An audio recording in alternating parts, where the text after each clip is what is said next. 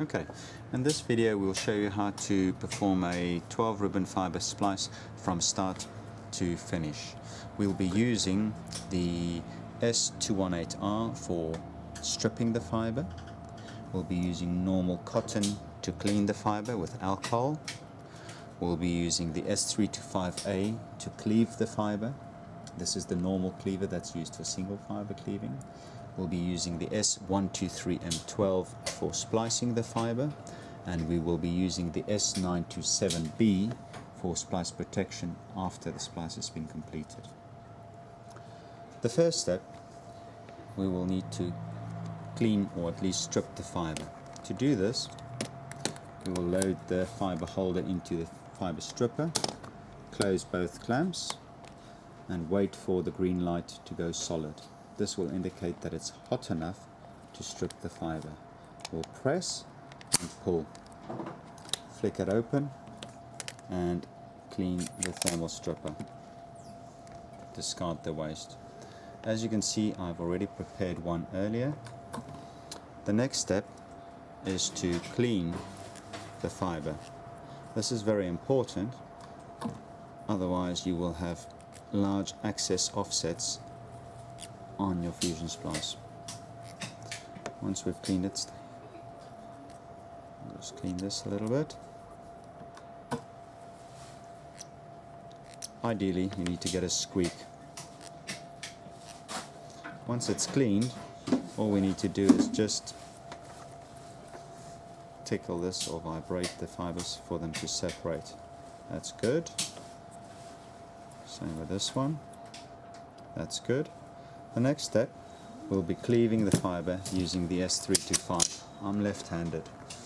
We'll load the fiber into the fiber cleaver, close the lid, and cleave. We'll transfer this to the fusion splicer, and we'll repeat the process for the right-hand fiber holder. We'll load this into the fusion splicer.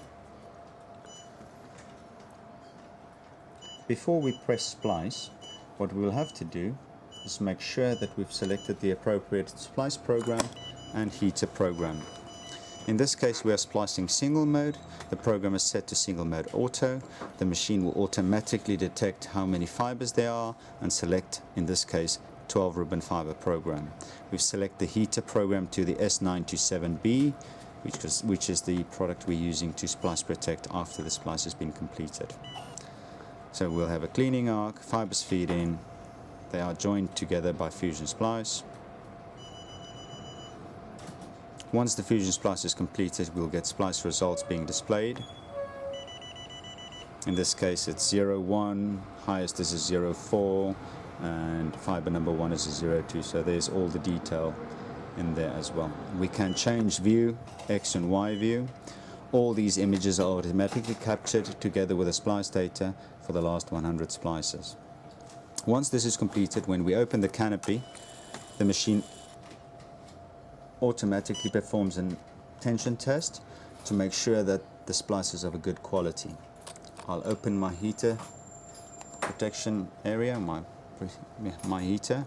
I will slide on a splice protector,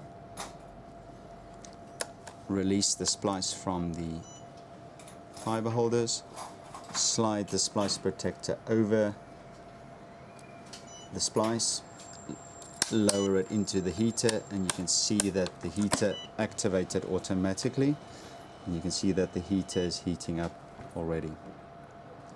We also have a preheat function where we can start the heater sooner to bring it to a warm temperature to shorten the heating time as well.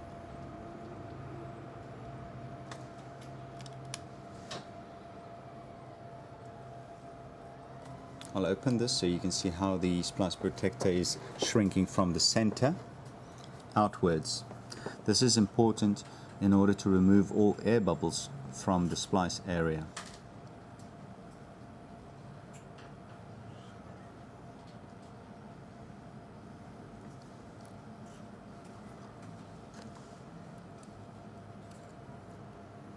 Once we are complete with the splice protection, there will be a cooling fan indicator coming on, which will help to cool the splice, the protected splice.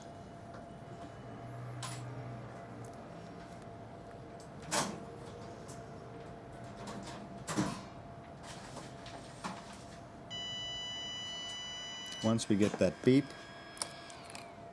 we know that it's completed and we can remove it.